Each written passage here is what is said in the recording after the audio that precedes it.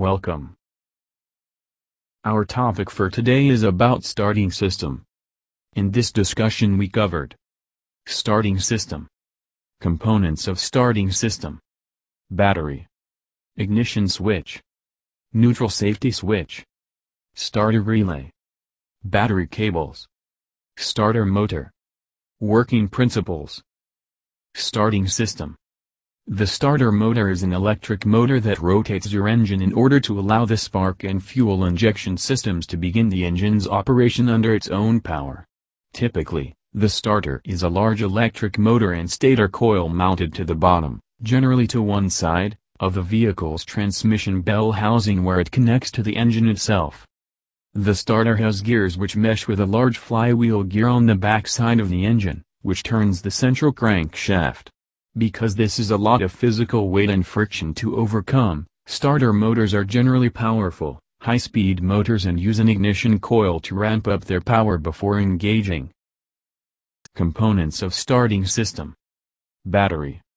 The automotive battery, also known as a lead-acid storage battery, is an electrochemical device that produces voltage and delivers current. In an automotive battery we can reverse the electrochemical action, thereby recharging the battery, which will then give us many years of service.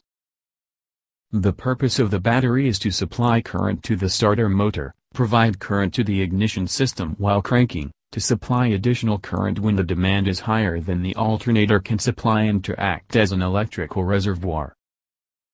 Ignition switch. The ignition switch allows the driver to distribute electrical current to where it is needed. There are generally 5 key switch positions that are used. 1. Lock. All circuits are open, no current supplied, and the steering wheel is in the lock position. In some cars, the transmission lever cannot be moved in this position. If the steering wheel is applying pressure to the locking mechanism, the key might be hard to turn. If you do experience this type of condition, try moving the steering wheel to remove the pressure as you turn the key. 2. Off. All circuits are open, but the steering wheel can be turned and the key cannot be extracted. 3. Run. All circuits, except the starter circuit, are closed, current is allowed to pass through. Current is supplied to all but the starter circuit. 4. Start. Power is supplied to the ignition circuit and the starter motor only. That is why the radio stops playing in the start position. This position of the ignition switch is spring-loaded so that the starter is not engaged while the engine is running. This position is used momentarily, just to activate the starter. 5. Accessory. Power is supplied to all but the ignition and starter circuit. This allows you to play the radio, work the power windows, etc. while the engine is not running. Neutral safety switch. This switch opens, denies current to the starter circuit when the transmission is in any gear but neutral or park on automatic transmissions. This switch is normally connected to the transmission linkage or directly on the transmission. Most cars utilize this same switch to apply current to the backup lights when the transmission is put in reverse. Standard transmission cars will connect this switch to the clutch pedal so that the starter will not engage unless the clutch pedal is depressed. If you find that you have to move the shifter away from park or neutral to get the car to start, it usually means that this switch needs adjustment. If your car has an automatic parking brake release, the neutral safety switch will control that function also. Starter relay. A relay is a device that allows a small amount of electrical current to control a large amount of current. An automobile starter uses a large amount of current, 250 plus amps, to start an engine. If we were to allow that much current to go through the ignition switch, we would not only need a very large switch, but all the wires would have to be the size of battery cables, not very practical. A starter relay is installed in series between the battery and the starter. Some cars use a starter solenoid to accomplish the same purpose of allowing a small amount of current from the ignition switch to control a high current flow from the battery to the starter. The starter solenoid in some cases also mechanically engages the starter gear with the engine. Battery cables. Battery cables are large diameter, multi-stranded wire which carry the high current, 250 plus amps, necessary to operate the starter motor. Some have a smaller wire soldered to the terminal, which is used to either operate a smaller device or to provide an additional ground. When the smaller cable burns, this indicates a high resistance in the heavy cable. Care must be taken to keep the battery cable ends, terminals, clean and tight. Battery cables can be replaced with ones that are slightly larger but never smaller. Starter motor. The starter motor is a powerful electric motor, with a small gear, pinion, attached to the end. When activated, the gear is meshed with a larger gear, ring, which is attached to the engine. The starter motor then spins the engine over so that the piston can draw on a fuel/air mixture, which is then ignited to start the engine. When the engine starts to spin faster than the starter, a device called an overrunning clutch, bent X-drive, automatically disengages the starter gear from the engine gear. Working principles.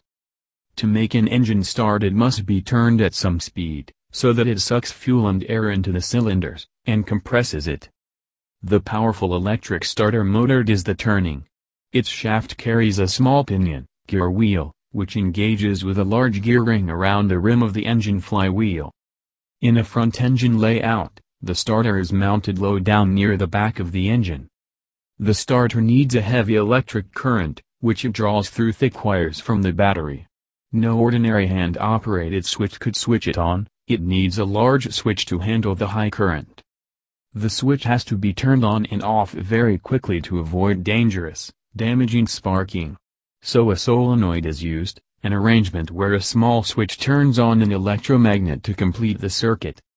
The starter switch is usually worked by the ignition key. Turn the key beyond the ignition on position to feed current to the solenoid.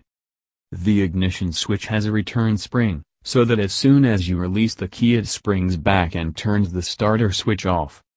When the switch feeds current to the solenoid, the electromagnet attracts an iron rod. The movement of the rod closes two heavy contacts, completing the circuit from the battery to the starter. The rod also has a return spring. When the ignition switch stops feeding current to the solenoid, the contacts open and the starter motor stops. The return springs are needed because the starter motor must not turn more than it has to in order to start the engine. The reason is partly that the starter uses a lot of electricity, which quickly runs down the battery. Also, if the engine starts and the starter motor stays engaged, the engine will spin the starter so fast that it may be badly damaged.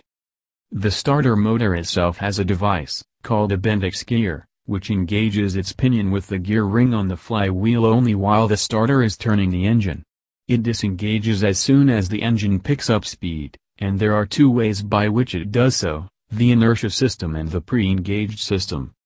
The inertia starter relies on the inertia of the pinion, that is, its reluctance to begin to turn.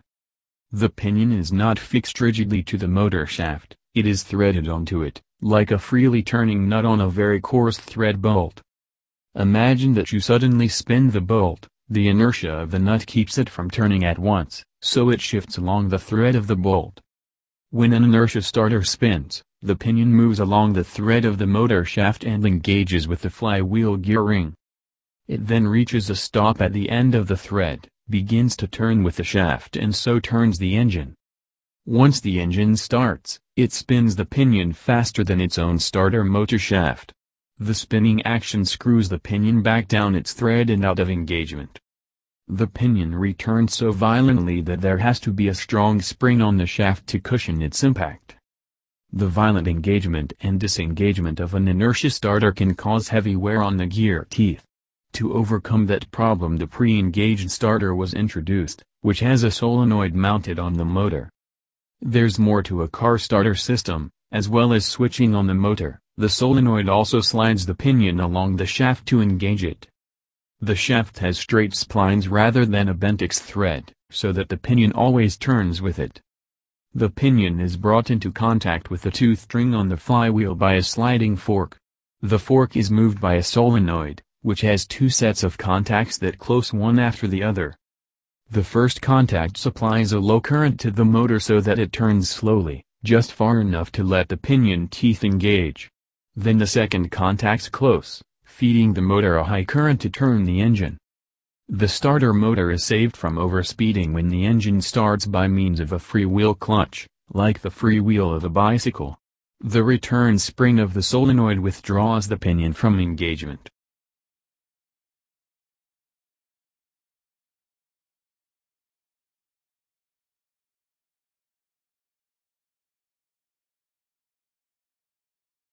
If you enjoying reading and watching of this video, please like this video. Write a comment and don't forget to subscribe. Thank you.